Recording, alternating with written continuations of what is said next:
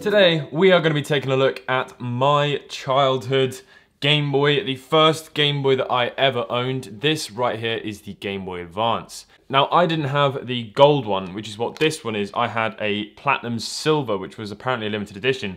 And so is this one. This gold one was not a common color. Not even sure it was released in the UK, although that might not be right. But I got this one from Japan. I paid a grand total of $11.80 with $5.99 postage, but there was actually a little bit cheaper than that because I ordered a bunch of Game Boys at the time. So here we go. If I can show you the listing right here, it says $11.80, $5.99 shipping. So it says not working Game Boy Advance, and then you go in the description and it says the item does not work. We've checked this item and it just couldn't power on. We were unable to confirm the details. The pictures show all of the actual items that you'll receive, blah, blah, blah, blah, blah. So that's about all I need to hear. Apparently it doesn't work. I'm going to be doing this video slightly differently. It's going to be a lot more raw. A lot of you guys have been asking for more raw videos, a little bit like My Mate Vince. In fact, they specifically asked for My Mate Vince videos. This will be a full restoration. I've got a can of paint here. The last time I painted a Game Boy, I got a load of stick for not doing it properly. So we've got some different tools today to be doing it a little bit differently. Let's crack on and see what is wrong with the Game Boy. Definitely in need of a clean. Besides that, there's a little bit of dirt in the A and B buttons. I'm not sure you're going to be able to pick that up, so we're definitely going to need to give that a clean. The Nintendo logo doesn't have any dirt in it, which is nice, but obviously we're going to be doing a massive cleaning job to this before we paint it anyway. In terms of corrosion, it doesn't appear that there is any, which is quite relieving. That means that the power issue, as with most of the Game Boy Advance power issues, is probably going to be to do with the power switch. The only other thing which is somewhat disappointing is the screen is very badly scratched, and there's not going to be a terrific amount that I can do about that in today's video because I don't have any plastic polishes. Let's try and turn it on. Here we go. Absolutely nothing. Let's try that again. Oh, there we go. It's definitely working. Working every time now. So yeah, as I mentioned, usually just a little bit of a power switch issue. It is a little bit finicky. There you go, it's actually turned itself off a little bit there. I think it's fair to say we're going to need to give that power switch a resolder and a bunch of cleaning with IPA, but we shall start by taking it apart. So, taking apart the Game Boy. So it's, I don't know, I find these videos a little bit more boring. I'm not sure how this video is going to be received, but I'll be interested to know. So let me know. I know that Vince puts classical music on his videos and then speeds them up, but I don't think I can pull that off. So it is 6 tri-ring screws, and then there is a little Phillips screw in there, which we shall take out with a Phillips screwdriver bit. These screws are going to need a clean. They're very oxidized. And then you can just pull off the back like that. Lovely. Take the screws out. Put those to the side. So we've got one piece here. I'm going to now remove the RF cartridge shield as well, just to get that out of the way.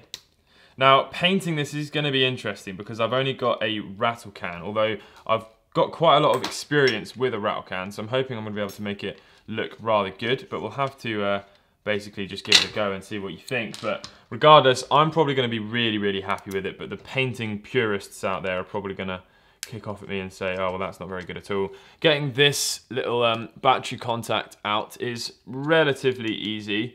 You just have to get your screwdriver underneath the gap and then get a little flathead screwdriver and then just push this clip down, because that clip holds on inside this little hole here. So you just have to push that down and slide it out. So there we go, we've got 2 pieces of plastic, fresh and ready to be Brillo padded, if that's the right word. Apparently that's a professional thing that professionals use to clean dishes, painters use to prepare a surface to paint.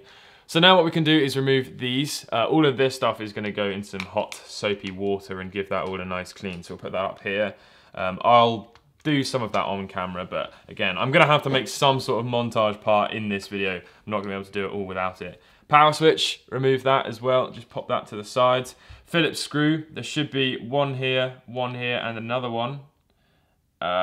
Usually there is another one, but it doesn't look like there is.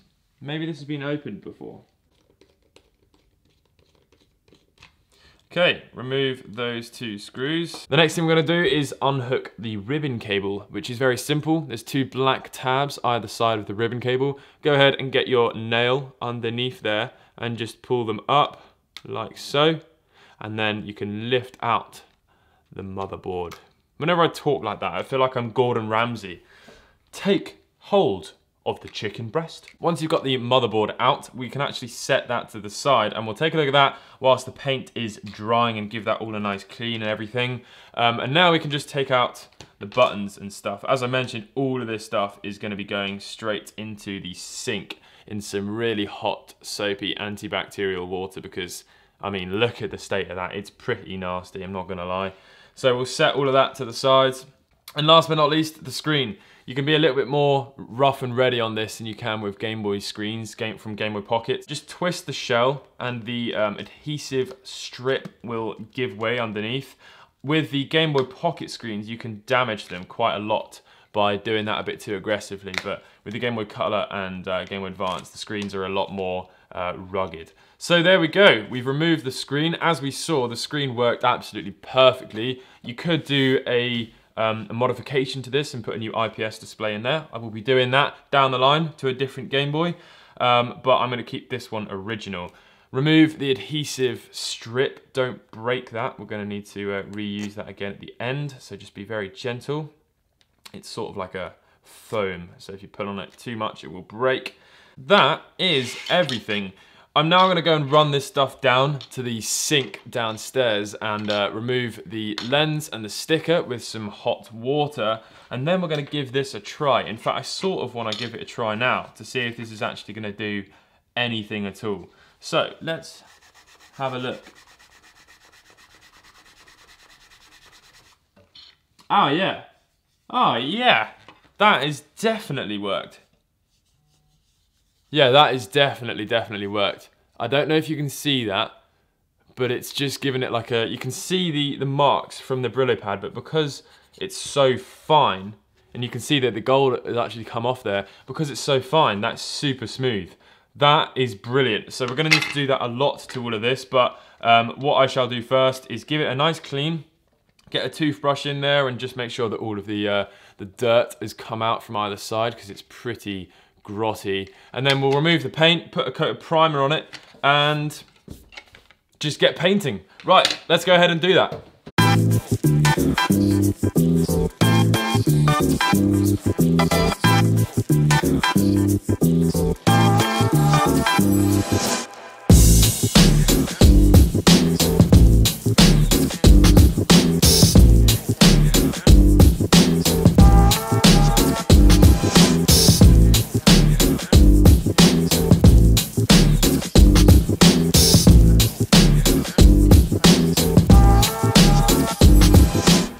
So I have managed to clean up the shell. It looks pretty decent. I am going to need to do a little bit more sort of by hand with a bit of Mr. Sheen and this microfiber cloth. But for the most part, with the toothbrush, I was able to get into the, the sort of crevices down the side and remove all of the dirt. I need to take off the sticker residue, because one of the things that happened in my first restoration that I spray painted a Game Boy is I left a little bit of sticker residue on there and spray painted over the top. And my God, did I get a lot of backlash for that. So let's not do that again. So what we're gonna do is just go ahead and scrub it. I'm not gonna, keep the whole thing in because it'll probably take some time. But let's just crack on with it.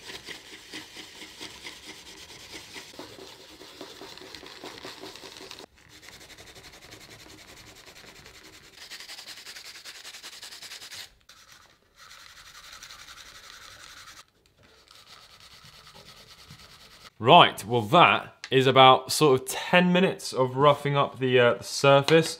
And it's almost no longer gold now, which is really, really cool. And it's exactly the same on the back here. I think what I'm probably gonna do is not put a lot of primer on.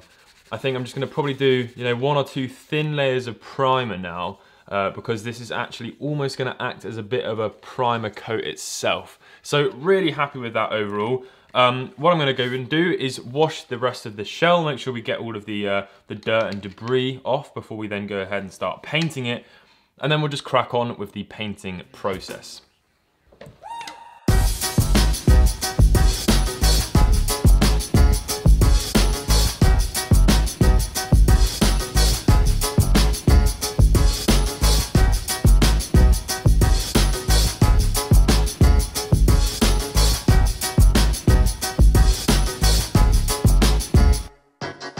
So what we're going to do is take a hairbrush, a makeup brush, very fine brush, and just dust off all of the dust, just to get off the sort of the bigger chunks of it, because these things can get really dusty. You know, there's holes all over the thing, you know, especially by the cartridge slot and then the battery port, and my desk is just getting covered in bits of dust, so that is obviously what we want. So that's pretty good. What we'll do is zoom the camera in and we'll take a look at the power switch. Okay, so with the power switch, we've got a bunch of different legs at the bottom here and then 2 on the side, just keeping the grounding shield down.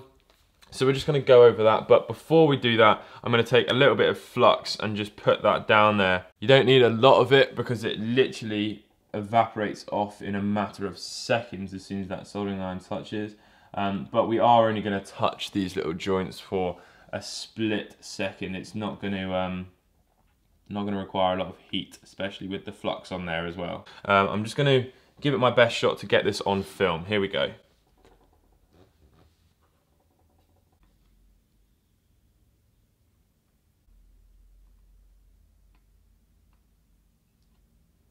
Pretty happy with that. I think that's probably going to be sufficient. It's probably not going to need a massive amount of work. As you can see before, when I showed you, it was actually turning on. It just wasn't doing it, you know, a lot. So take a little bit of isopropyl alcohol and just clean off the remaining flux and the bits that would have sort of spit around in that area. Okay, and then just for safe measure, we're going to go over the whole board with a little bit of isopropyl alcohol on a electric ultrasonic toothbrush. Again, that was recommended by you guys. This is a Xiaomi toothbrush, I think.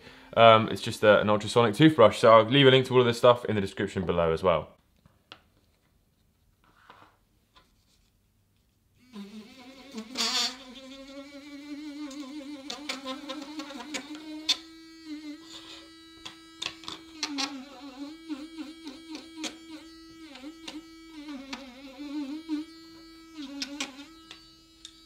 You can also get down the, you know, the cartridge slot as well, just to make sure that when we put our cartridges in, we've got a really good connection in there.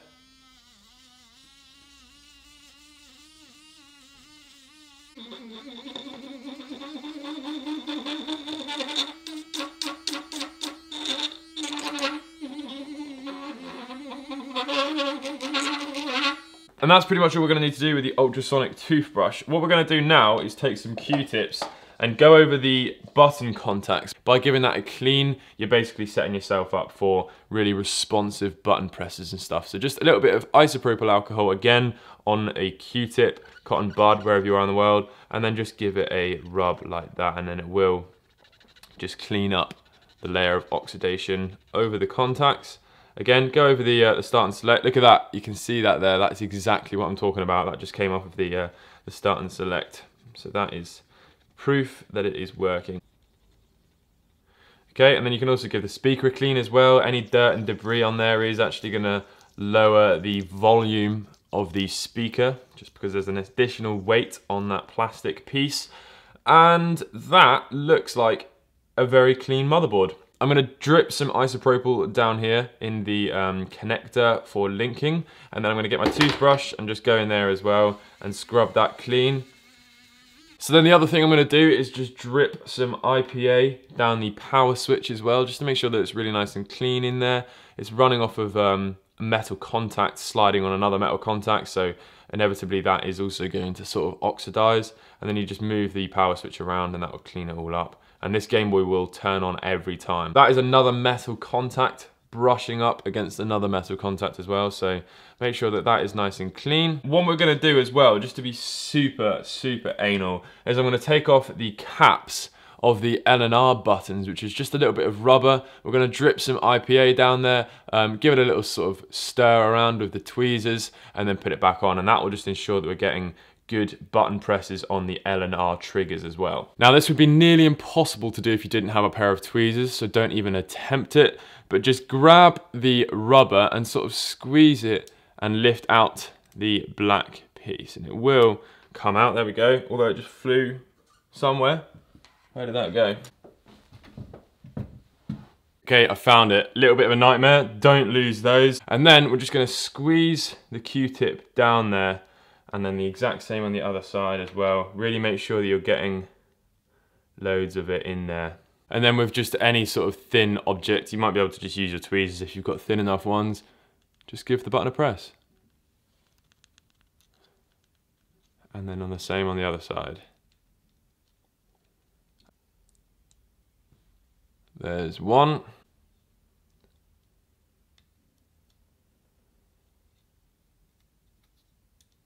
And there's the second one.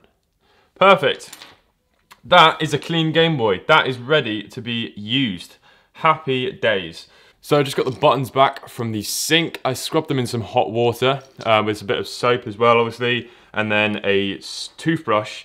So I'm going to need to go over them a little bit more because some of them are actually still quite rank. Like the R button here, the trigger button, it's just a little bit darker than I want, than the original sort of plastic should be. Let's just have a go at cleaning it first with a little bit of Mr. Sheen.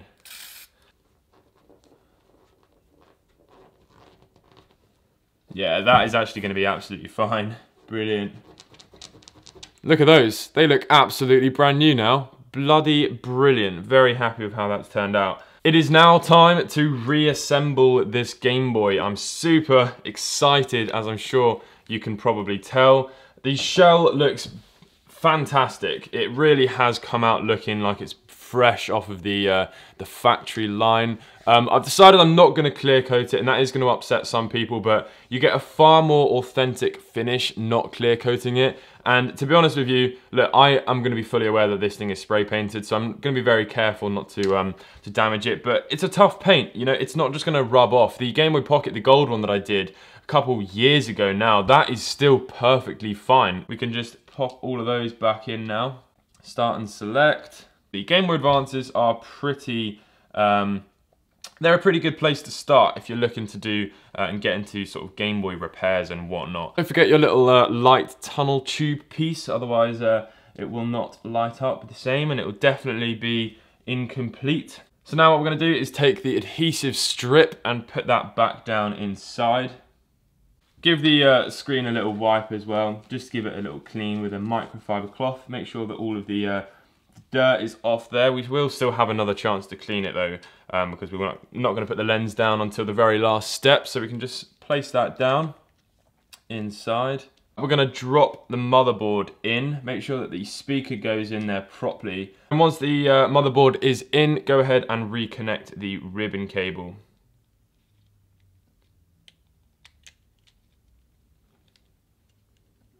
Take your screwdriver and put the two Phillips screws back in where they were before. So I've got one just underneath the two surface mount components here on the right hand side. Although I'm pretty certain there should also be another one that goes somewhere else, but I can't remember where it was. So I removed the little metal springs in the trigger buttons when I went to clean them. So you're going to need to just press those back in. And then you can just slide the trigger buttons back in. Right, now we need to focus our attention on the back half of the Game Boy. So the first thing we're going to need to do is put the button contact back in. To do that, you need to press the little spring out again, so that when you push it in, the spring will catch onto that piece of plastic. Slide that in. and then you'll hear a very satisfying click. So now we can just drop that back in there, like that. Very excited to just turn it around and see what it looks like. Drop the back shell piece back on. Make sure everything is nicely in there. So pop that Phillips screw back in there. Don't do the screws up too tight. That is a really easy way to sort of crack the shell.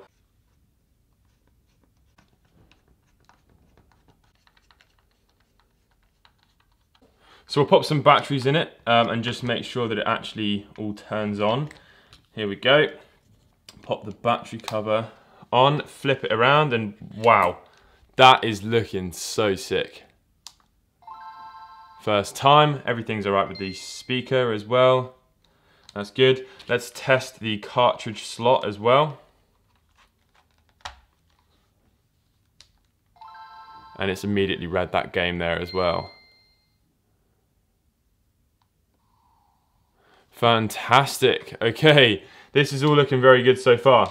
So what we're going to do now is take some of this 3M adhesive. This is just a 3M adhesive pad. I just got that from another screen lens replacement that I had. I'm going to turn this off now. And what we're going to do is cut out some strips to stick on the back of these stickers.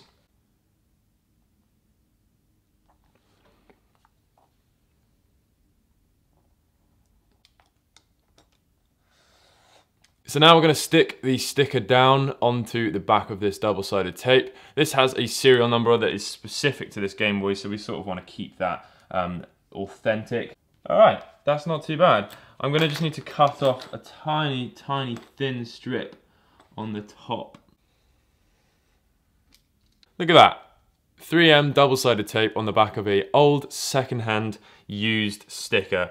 Very good stuff. Okay, now we need to do the same to this, although for this I'm just going to cut out a few sort of thin strips and then we'll stick that on because I'm not going to be able to get that whole shape. It's just going to be way too complicated. So that is the adhesive stuck on the back of the sticker and the lens. We'll go ahead and peel the back of that off and then stick it down on the Game Boy. Moment of truth, here we go. Make sure the camera is recording. Yep, set that down in there like that.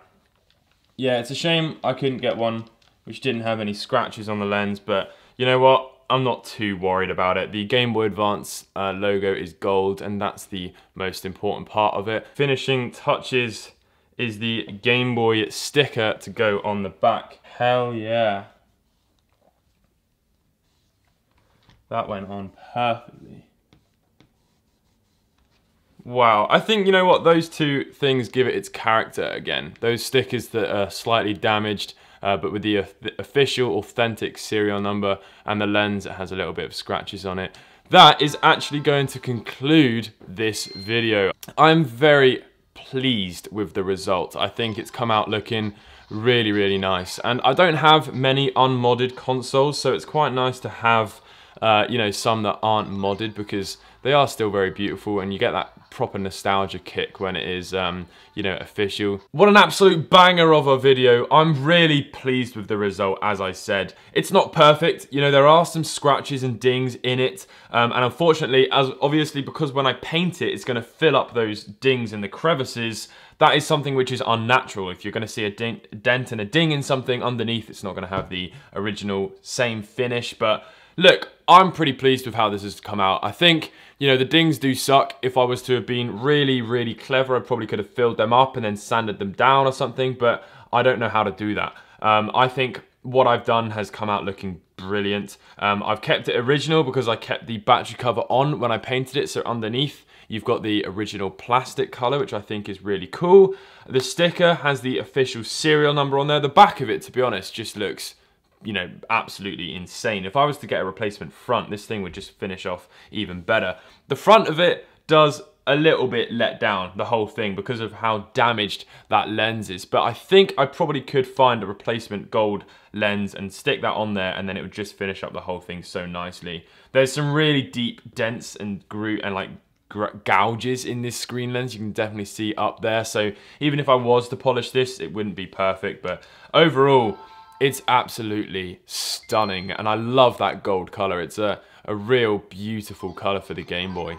Hopefully you've enjoyed this slightly more longer style of video. It is really long, so I'd be surprised if you actually made it this far. If you did, put a little wink face in the comments, and only us two will know what that means. The games work absolutely perfectly. Not sure I can use the trigger buttons yet in this specific part of the game, but everything is very responsive, and that's down to the isopropyl alcohol and the thorough cleaning that we did. This thing is brilliant, and it sounds fantastic as well. The speaker is obviously in really good condition. That is going to wrap up this video. I hope you guys have enjoyed. As I mentioned, if you made it this far, leave a little wink face in the comments and I'll try and heart all of the ones that I see. I hope you guys have enjoyed this longer style of video. If you did, leave a like. If you're new to the channel, consider subscribing, and I'll catch you guys in the next video. Peace.